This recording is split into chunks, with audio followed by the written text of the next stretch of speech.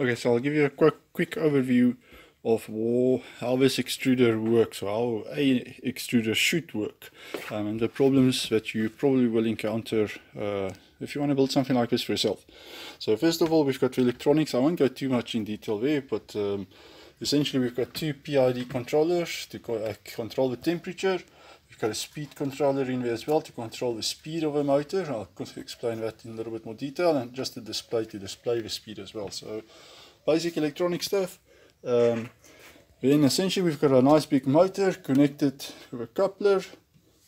Inside there's a big thrust bearing as well to make sure it can handle the load. So that's the first part. So that will rotate, this motor rotates according to the speed set over here.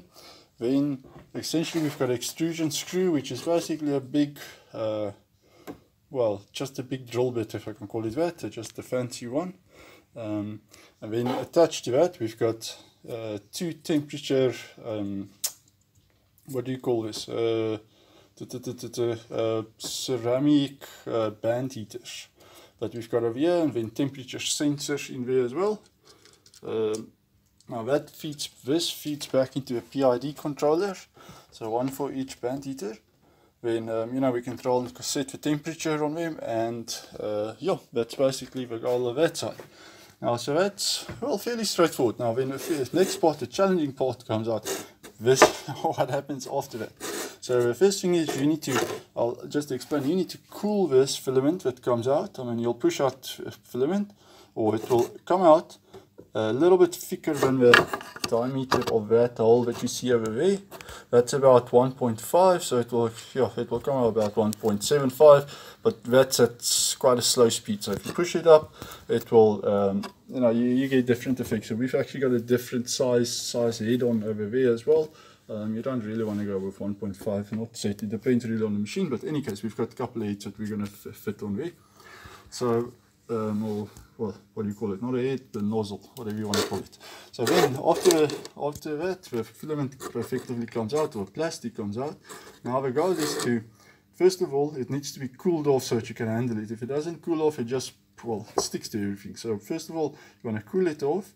Then you want to pull it basically, because let's say, for example, it comes out at 2mm diameter. You want to pull it, stretch it down to 1.75 or whatever your intended diameter is. So we'll stretch it by using some sort of puller system. So I'll explain that now. I've had to do a couple of tests on that side, but you'll effectively pull the filament, and then you need to roll it up. So we've got a roller system. It's not being shown here, but let's see. So for example, now to cool it down, you've got a couple of options.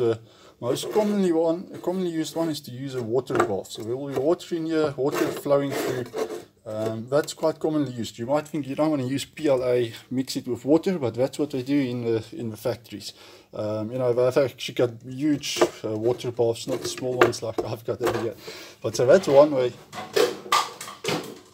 That's one way of cooling it. The next way, the next possible way, which is not really used that often, is to just simply use a fan. You know, there are ways. So like I said, the big reason why you don't want to use a fan is because it deforms it. You know, for example, if you just blow it on the one side, it cools it off on that side more than over the top side, and it deforms a little, warps a little bit. You know, so and if you blow too hard, it actually blows it away. You know, so it kind of lifts it up and deforms it in that way as well. So therefore, what they do usually is to take a water bath, let it run through water, so it cools down uniformly through that water, or fairly uniformly, and then gets pulled. You know, as soon as it hardens up, then basically you'll have a puller system. So, you know, in terms of cooling, a couple of things that I want to test. You know, like I said, this is probably the best way to go about, but you know, the issue here is the plastic currently. This is PLA. PLA sticks to other PLA. Yeah, we'll probably put some sort of coating over there and on this side as well. But yeah, just to mention, that's one of the issues of just putting that water bath right away. It fits perfectly. So, I mean, I've got one. So the issue here is if that filament comes out, you need to grab it and pull it all the way. But once it comes out of there and it touches that bit of filament, it kind of sticks to it. So the thing is, if there's water, it doesn't stick to that, but then it's already like a blob. It's just super hard to work with this guy, right? So then I've got the smaller one that, well, it works a little bit better, But the thing is, now it makes like a hyperbolic loop type of scenario where the filament comes out, it kind of falls down, it only over, let's say at this point it touches the water. The puller will lift it up again, so it touches the water and makes like a loop and comes back out, which it shouldn't do either. So, in that sense, the fans would work nicer if I 3D print a little part that sits over here. It could work nice, but it's testing that needs to be done. So, that's a cooling part of it. Then the next is the puller system. So first of all, I designed this little guy over here. Nothing too fancy, but so it's got, I won't explain too much. Basic puller system, but the issue is, this is all made out of PLA, which doesn't have a lot of grip and is quite brittle. So I've got bearings in there and little springs to tighten it up if this thing needs to go up and down, but it has a tendency to break quite easily instead of staying. So next thing that we did was to try and cast, make like a elastomer coating around it, cast it. This was quite manually done. Unfortunately, this failed a little bit, and I don't think it's going to work that nicely. It is a little bit more rubbery, definitely a lot more rubbery, but still a bit thin, and it can be cleaned up. Just to explain, that's a 3D printed part in here, and that's polyurethane elastomer casted over it. So we made a mold, we actually 3D printed the mold, made elastomer cast, and that's basically that process. But never got to actually put it in. I decided to throw it away. Main reason actually is this might have worked, but the motor is quite small. It tends to, it doesn't have a lot of torque. So I thought, look here, I'll switch out to a bigger motor. So that was a NEMA 17, this is a NEMA 23.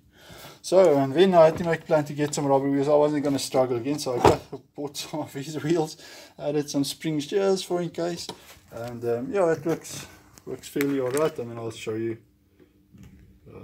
so, I can't grip with my, but okay, so the issue is, just if I can show you this one again, I had these things to keep it aligned, to make sure it stays in the center. It's quite easy with this design being vertical. With this one being the other way around, I need to effectively get some way to hold it like this. I'll probably 3D print something as well, but just to mention, it's probably going to fall out the bottom or top quite easily with this mechanism. And I probably need to reprint this and get it a little bit upwards. But okay, that should be fine for it. Still need to test this one. This will be a test for today. And then next up it's just the electronic controller for that guy, which is basically up, down, speed controller, display, and a power adapter for it. So that's pretty much everything in the system. I'll do another test where I turn this all on and let it run, and like I said, I've got my bag of pellets or granules or whatever you want to call it. But okay, the next challenge is actually to make sure the filament itself is alright quality. I'll just grab some filament that I've printed before. Now the thing is, this tends to be quite brittle. Bends a little bit, but breaks super easily. So I've got an idea that has to do with, it pulled moisture, and when I pushed it through water baths and so forth. But that's something I need to sort out. Maybe I need to get something to mix with these granules. Not sure, but it's super brittle. But okay, that's the next challenge after all of that is done. I guess I'll have to sort this out before I can get it onto the puller system, because it's just going to go around that let's say a spool, and then it will just snap, and I won't be very happy with it. So what's here left? Okay, I'll explain electronics a little bit maybe as well. There's a power supply. This is 12 volt power supply, I think 20 amps power supply. But I've got a fused system that goes only to 10 amps. So this thing all pulls more than 10 amps. There's a fuse that will blow. It does get power from a mains electricity, and very important to have a fuse in there. Then okay, obviously the PID systems that I mentioned, they're connected to solid state relays, which are connected in turn to circuit breakers. Once again, this is just a form of safety. They're 10 amps circuit breakers, so if these heaters pull more than 10 amps, any one of them, well, like I said, there's two things will should break, or probably just the first one of the two, but either the fuse over there, or the circuit breaker will switch off. Hopefully the circuit breaker, I can just turn back on. So that's a so that's the first bit of it. That then gets connected to. Okay, so the power supply drives a stepper motor driver, which drives the actual stepper motor, and that's pretty much it in there. It's not too complicated. It looks quite rough. You know, I'm happy with this. Makes it look neater. I should have done that inside there while we still had a chance, but when we open it up again, I'll do that. So yeah, that's it, and I'll replace this. This looks quite crappy. The reason why this looks so crappy is because, well, I was in a hurry to cut one of these open, and this was actually under a vacuum in another project, and yeah, long story short, it looks quite horrendous. I'll make a new one, hopefully before the next video. So what else is there? Anything to speak about the granules? No, not really. Like I said, I just need to make sure I've actually got the right stuff. There's a couple of reasons why this could have gone faulty. I've got a big bag here that I need to test now. This might, like I said, it's been standing like this quite open for quite a while. So yeah, not sure what a fix that would